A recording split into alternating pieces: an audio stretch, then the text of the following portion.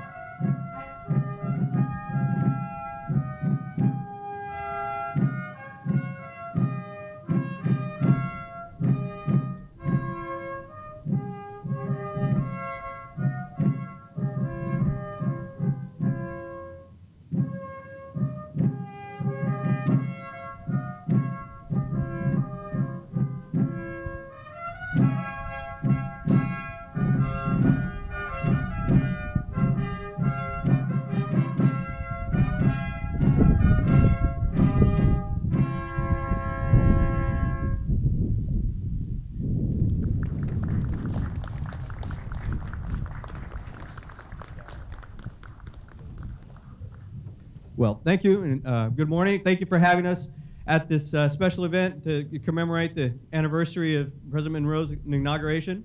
As you mentioned, we are from the United States Army Old Guard Fife and Drum Corps. We're your neighbors from up in Arlington, just up the way a little bit. One of the unique things about our unit is we do obviously harken back to the late 1700s in our appearance and our musical repertoire.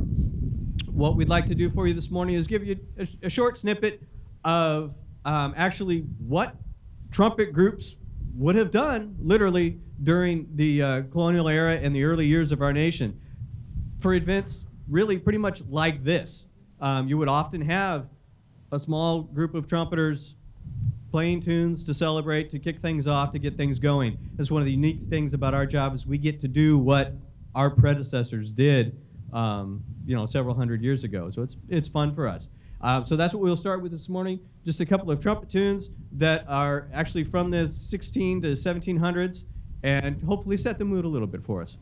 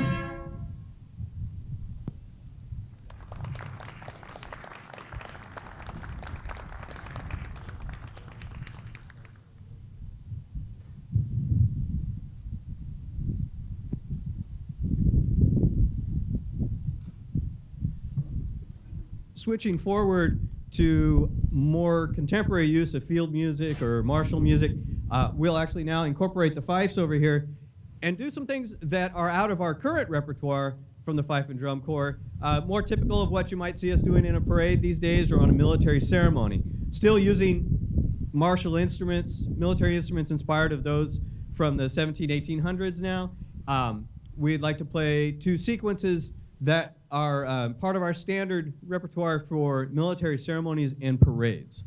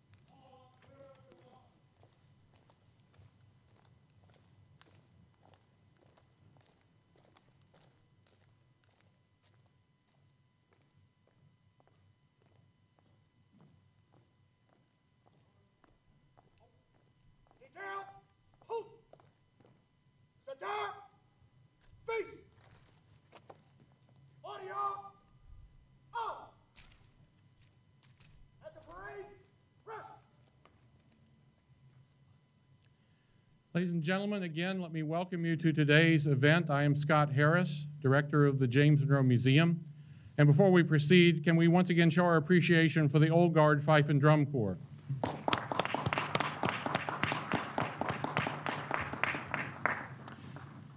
The museum is proud to present today's program commemorating the 200th anniversary of the inauguration of James Monroe as the 5th President of the United States.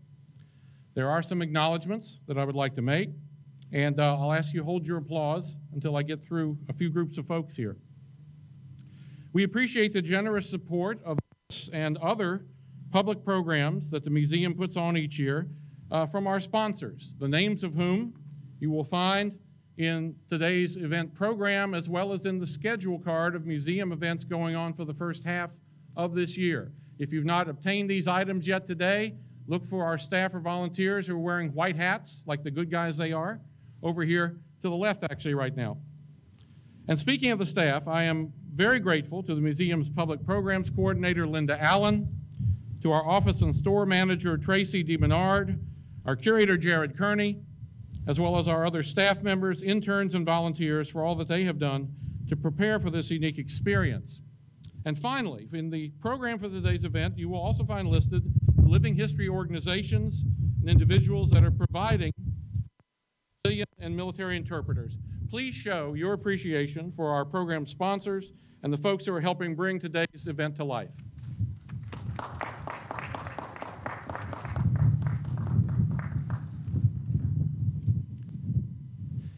It is now my privilege to read a proclamation from the Governor of Virginia. By virtue of the authority vested by the Constitution of Virginia in the Governor of the Commonwealth of Virginia, there is hereby recognized James Monroe Presidential Inauguration Bicentennial Day. Whereas James Monroe, a native of Westmoreland County, Virginia, fought for American liberty during the Revolutionary War, rising in rank from lieutenant to lieutenant colonel, and surviving a life-threatening wound at the Battle of Trenton on December 26, 1776. And whereas James Monroe served the Commonwealth of Virginia successively as a member of the House of Delegates, Council of State, and Virginia Ratifying Convention for the United States Constitution, and as Governor of the Commonwealth and President of the Virginia Constitutional Convention of 1829. And whereas James Monroe served the United States of America successively as a Virginia delegate to the Congress of the Confederation, United States Senator, American Minister to France, Great Britain, and Spain, Secretary of State and Secretary of War. And whereas James Monroe was elected the 5th President of the United States in 1816, becoming the 4th of 8 Virginians elected to the nation's highest office. And whereas James Monroe was inaugurated on March 4th, 1817, before the building known as the Old Brick Capitol, used as the temporary seat of the United States Congress from 1814 to 1819, becoming the first president to be inaugurated out of doors. And whereas the inauguration of James Monroe commenced an administration of 2 terms, during which the states of Mississippi, Illinois, Alabama, Maine, and Missouri were admitted to the Union, the United States acquired Florida from Spain by treaty. The Missouri Compromise was enacted as a response to the growing sectional conflict over the issue of slavery. The United States recognized new Latin American republics that gained their independence from Spain. And through his annual message to Congress on December 2, 1823, President Monroe promulgated an American policy barring European intervention in the affairs of nations in the Western Hemisphere, known to history thereafter as the Monroe Doctrine. And whereas recognition of the bicentennial of the inauguration of James Monroe is respectfully recommended by institutions dedicated to preserving and interpreting his legacy, James Monroe Museum and Papers of James Monroe in the city of Fredericksburg, James Monroe's Highland in Albemarle County, the county of Westmoreland, and the James Monroe Memorial Foundation in the city of Richmond. Now, therefore, I, Terrence R. McAuliffe, do hereby recognize March 4th, 2017 as James Monroe Presidential Inauguration Bicentennial Day in the Commonwealth of Virginia, and I call this observance to the attention of all our citizens. Please join me in expressing thanks to Governor McAuliffe for this proclamation.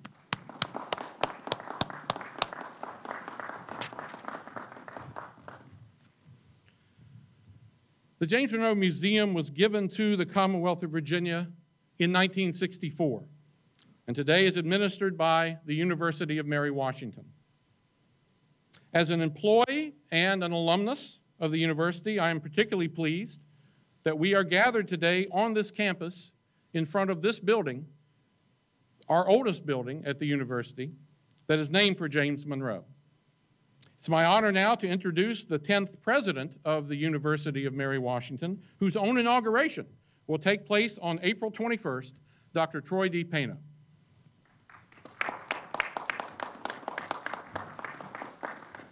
Good morning, everyone, and welcome to the University of Mary Washington. It's certainly my honor to be with you here today for this very special occasion. I was reading the program under the auspices of a delightful day, and I think we certainly got a delightful day here. We are very proud of our association with President Monroe and the museum, and are certainly honored to be here to celebrate and recognize an individual who played such an important role in our representative democracy at a university that I also believe has had a very special role in place in our representative democracy. So I welcome you here today. I hope you enjoy today's ceremonies. It's an honor. I look forward to enjoying this with you. Thank you very much.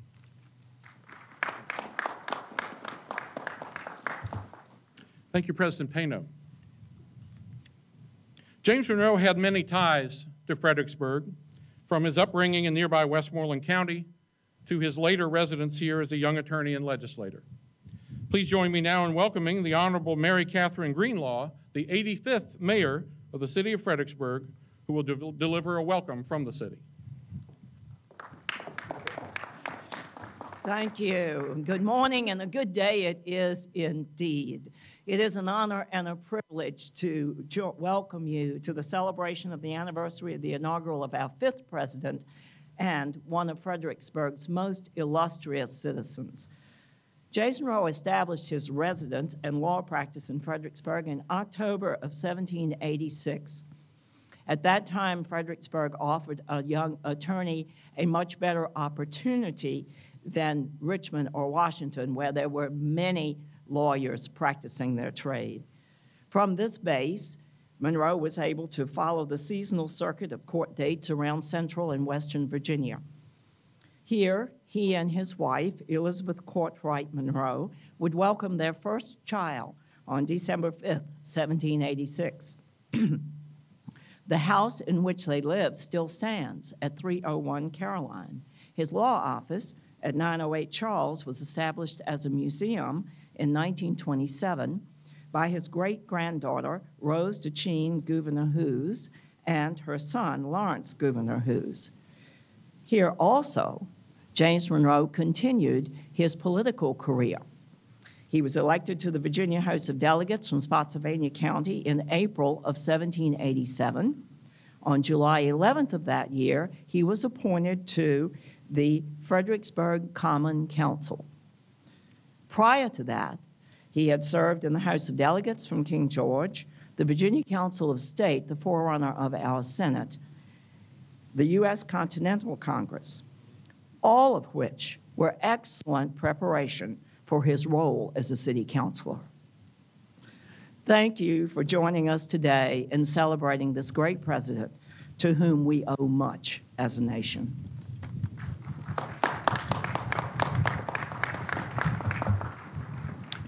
Thank you, Mayor Greenlaw. Now we're going off the program a little bit now, so we're improvising here. We are further honored to have with us today Delegate Robert D. Orrick, Sr., who represents the 54th District in the Virginia House of Delegates, to offer remarks. Delegate Orrick. Thank you. Thank you, sir. Good morning. I know it's a little cold, but good morning, we can go with this. Good morning. So, isn't this a glorious day? A little on the chippy side, but beautiful sunshine, and made all the more glorious for the reason we're here assembled today. And that is to remember a part of our ancestry, a part of our heritage. Remember what it meant 200 years ago to be an American, Because if we lose sight of that, we lose sight of what it means to be an American today. And I especially want to commend all of you who are here with some of the children, because that is even more critical, I think, for them, that in today's world with the media and all the distractions, for them to have an understanding and appreciation for our governmental roots of representative democracy. I extend my appreciation to Mr. Harrison and Dr. Pano in particular, and all others who are responsible for putting this ceremony together here today, because it is critical for all of us to understand that our founding fathers created a government with conflicting ideals whereby they had to come to compromise in order to give us the representative democracy that has lasted for so long. But in that process of compromise on how to affect a government, they never lost sight of the fact that the role of government is to ensure freedom for our population, a voice in government matters, and a prosperous future for us and for all our children. As we gather here today to hear the remarks, hopefully he'll arrive shortly in carriage, of our President-elect, President Monroe, I'm incredibly humbled, especially given that there was a tenure in his career where he also represented the county of Spotsylvania in our Virginia General Assembly, which I've been so honored to do for so many years. It is indeed a humbling experience to be part of this ceremony here today. I commend each and every one of you for coming out and being a part of this, and may God bless you and God bless our country.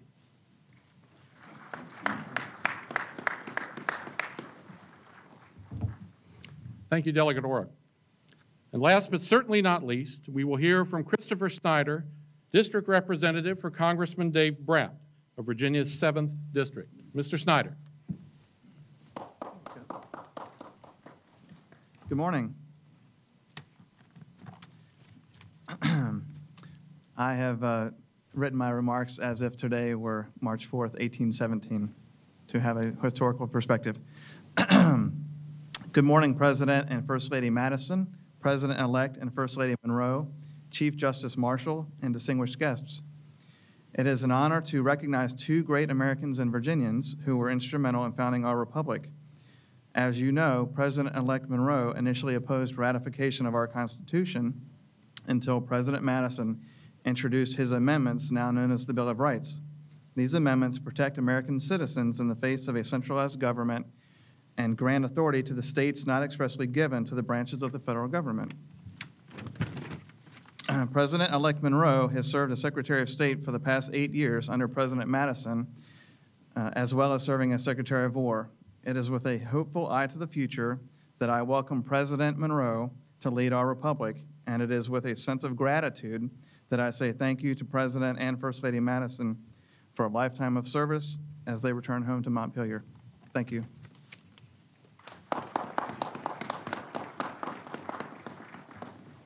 Thank you, Mr. Snyder. Now, I will ask everyone, if you have not already done so, to silence your cell phones. The people from the past are not going to know what it is, and it will frighten them. We do want to preserve as much of the historic ambiance of the moment as we can.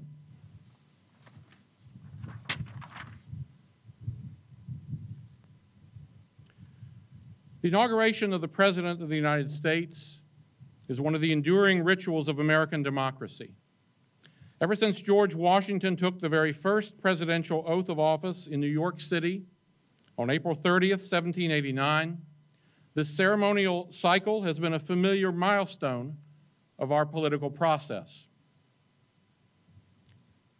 And it's also a reflection of often conflicting forces in our society: continuity and change, compassion and prejudice, fear and hope. As the highest elected official in our republic, the president is invested with awesome powers and equally awesome responsibilities. Thus, the ceremony that marks the start of a term is replete with pomp and circumstance.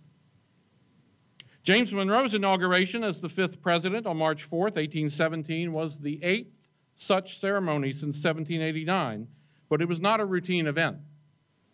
Monroe's inaugural was the first to occur after the War of 1812.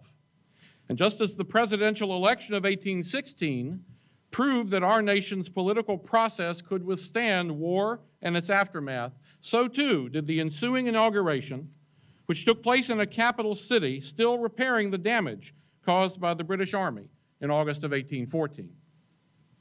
I now ask you to employ your imaginations to travel in space and time to 1st and A Streets in Washington, D.C.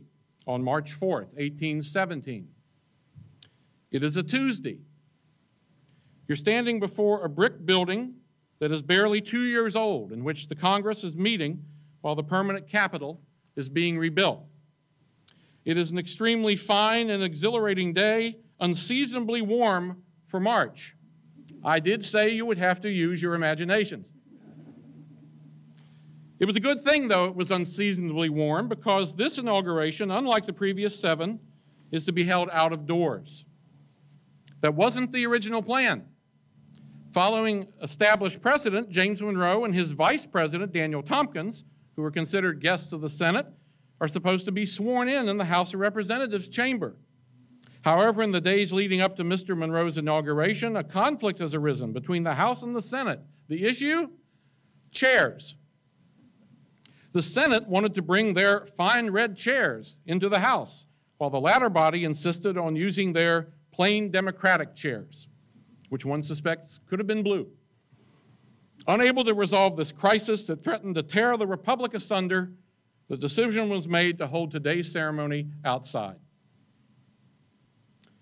With patriotic music in the air, citizens dressed in their finest clothes, and soldiers, sailors, and Marines at the ready, our ceremony begins with the presentation of the colors. Will everyone who is currently seated please rise?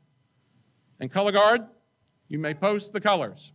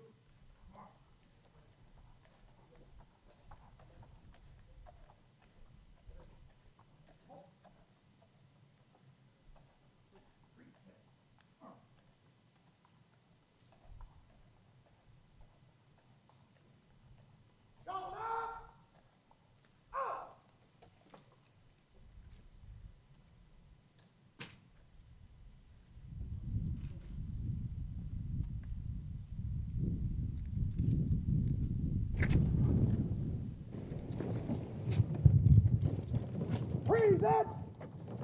Out!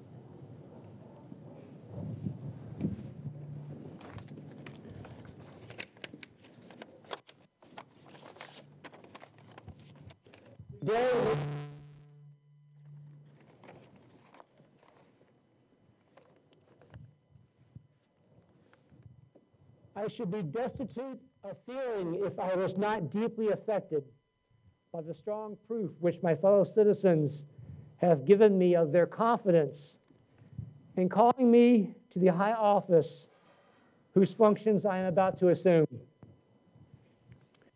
As the expression of their good opinion of my conduct in the public service, I derive from it a gratification which those who are conscious of having done all they could do to merit alone can feel. Sensibility is increased by a just estimate of the importance of the trust and of the nature and extent of its duties, with the proper discharge of which the highest interests of a great and free people are intimately concerned or connected. Conscious of my own deficiency, I cannot enter on these duties without greater anxiety for the result. From a just responsibility, I will never shrink. The government has been in the hands of the people. To the people, therefore, and to the faithful, able depositories of their trust, is the credit due.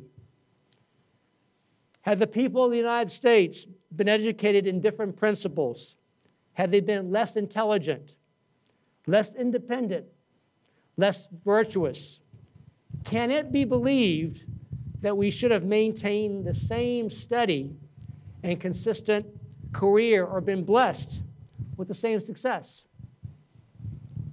While then, the constituent body retains its present sound and healthful state, everything will be safe. They will choose competent and faithful representatives for every department. Let us, by all wise and constitutional measures, promote intelligence among the people as the best means of preserving our liberties. Dangers from abroad are not less deserving of attention. Our distance from Europe and the just, moderate, and pacific policy of our government may form some security against these dangers, but they ought to be anticipated and guarded against. National honor is national property of the highest value. The sentiment in the mind of every citizen is national strength. It ought therefore to be cherished. Other interests of high importance will claim attention, among which the improvement of our country by roads and canals, proceeding always with a constitutional sanction, holds a distinguished place. By thus facilitating the intercourse between the states, we shall add much to the convenience and comfort of our fellow citizens, much to the ornament of our country, and what is of greater importance, we shall shorten distances, and by making each part more accessible to and dependent on the other, we shall bind the Union more closely together. With the Indian tribes, it is our duty to cultivate friendly relations and to act with kindness and liberality in all our transactions.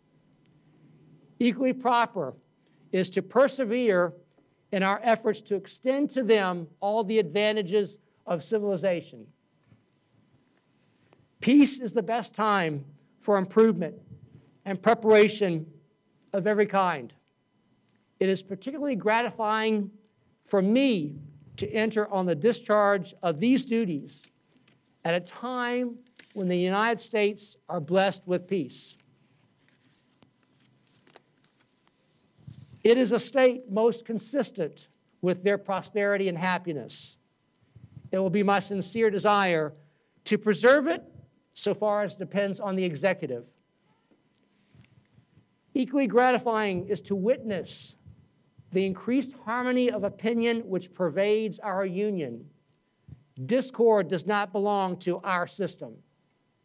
The American people have encountered together great dangers and sustained severe trials with success. They constitute one great family with a common interest. To promote this harmony in accord with the principles of our Republican government and in a manner to give them the most complete effect and to advance in all other respects the best interest of our Union will be the object of my constant and zealous exertions. Never did a government commence under auspices so favorable, nor ever was success so complete. If we look to the history of other nations, ancient or modern, we find no example of a growth so rapid, so gigantic, of a people so prosperous and happy. In contemplating what we still have to perform, the heart of every citizen must expand with joy when he reflects on how near our government has approached to perfection. That in respect to it, we have no essential improvement to make. That the great object is to preserve it in the essential principles and features which characterize it. And that is to be done by preserving the virtue and enlightening the minds of the people. If we persevere in the career in which we've advanced so far and in the path already traced, we cannot fail, under the favor of a gracious providence, to attain the high destiny which seems to await us. In the administrations of the illustrious men which have preceded me in this high station, with some of whom I have been connected by the closest ties from early life, examples are presented which will always be highly instructive and useful to their successors. From these I shall endeavor to derive all the advantages which they may afford. Of my immediate predecessor, under whom so important a portion of this great and successful experiment has been made, I shall be pardoned for expressing my earnest wishes that he may long enjoy in his retirement the affections of a grateful country, the best reward of exalted talents, and the most faithful and meritorious service.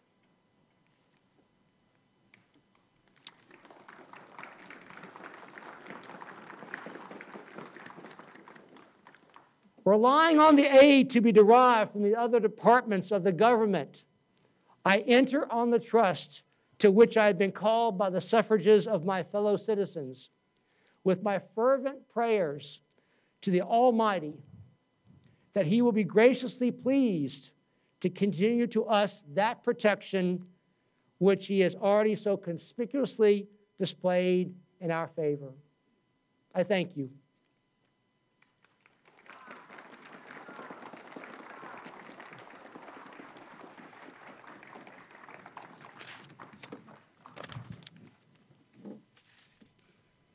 Colonel James Monroe, are you ready to take the constitutional oath of office? I do, sir.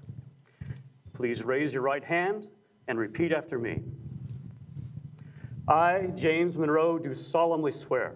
I, James Monroe, do solemnly swear. To faithfully execute the office of President of the United States. To faithfully execute the office of President of the United States. And will, to the best of my ability. And will, to the best of my ability. Preserve, protect, and defend the Constitution of the United States. Preserve, protect, and defend the Constitution of the United States. So help you God. So help me God. Congratulations. Thank you, sir. Thank you. Thank you.